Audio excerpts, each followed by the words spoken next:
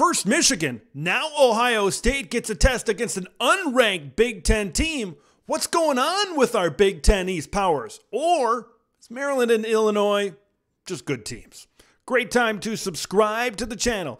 Big Ten content every single day. Always mash that like button to spread the word of Big Ten TED to the masses. Look, Ohio State and Michigan, from an outsider's view, it might say, well, maybe these teams aren't elite. Maybe Michigan and Ohio State shouldn't be 2, shouldn't be 3 in the country. But maybe we should look more at Illinois. And maybe we should look at Maryland and both the Terps and the Illini playing to their strengths and really hitting their strengths hard and really capitalizing on what they do well against these respective teams.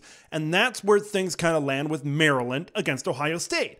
I don't think this Buckeye secondary and this Buckeye pass defense has been overly great. I think their defensive line is really good. I think their pass rush is really good. I think Tommy Eichenberg at linebacker is really good and what he's been able to do, making tackle after tackle after tackle.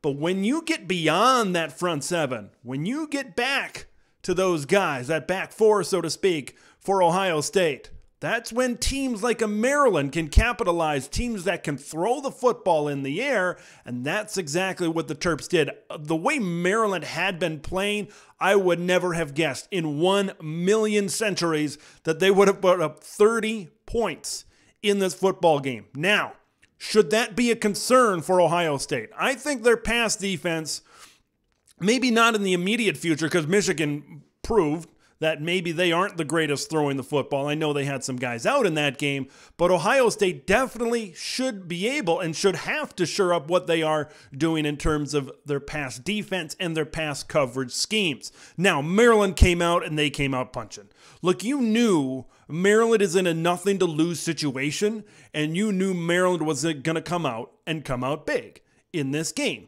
Look, Ohio State, the big thing I'm going to focus on for them is the run game. Coming into the game, no Mayan Williams. Travion Henderson was back, but was he 100%? I think that's still a question exiting this football game. But boy, did they find a good one. We've seen a little of him earlier this season.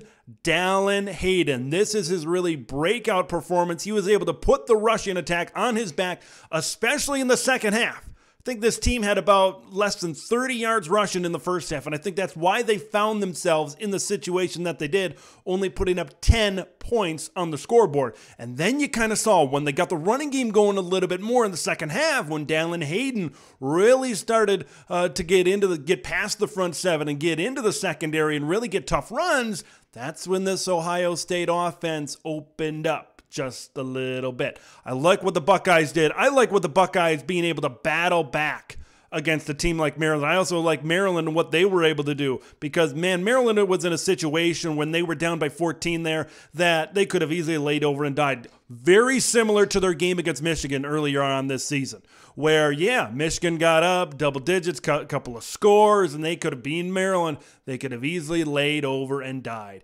I think look at Maryland's performance against Michigan and against Ohio State. They played the powers in the Big Ten East pretty darn well this season.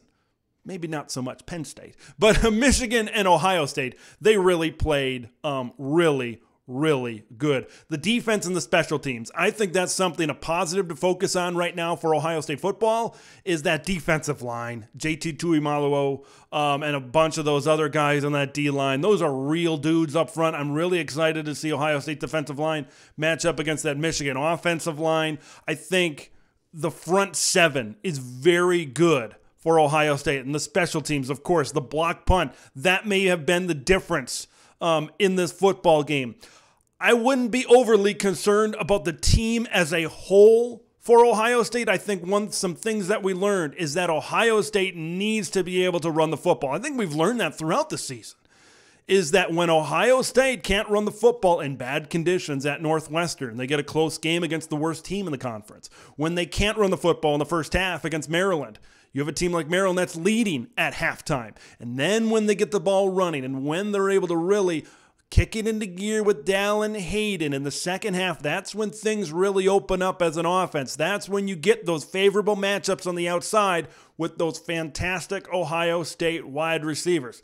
Now, going into the game, Ohio State. I talked about Michigan before in that video. Check it out. Ohio State. I think this is a team. I think this is a very even matchup. I think at the beginning of the season, we thought this wasn't as favorable. We thought Ohio State was this team, this vaunted passing attack that was a lot better. And it seems like week after week after week, these two have gotten closer and closer and closer together. I think Ohio State can do some things against Michigan. They need that running game going. They need that running game going just like they got in the second half here against Maryland. I want to know what you guys think. How do you feel about the game? How do you feel about it from an Ohio State point of view? Do you think that they can go head-to-head? You think that they can beat the Wolverines in Columbus? Does this game kind of deter you one way or another? Does it change your opinion one way or another? Leave your thoughts in the comments below. Make sure you subscribe if you haven't already.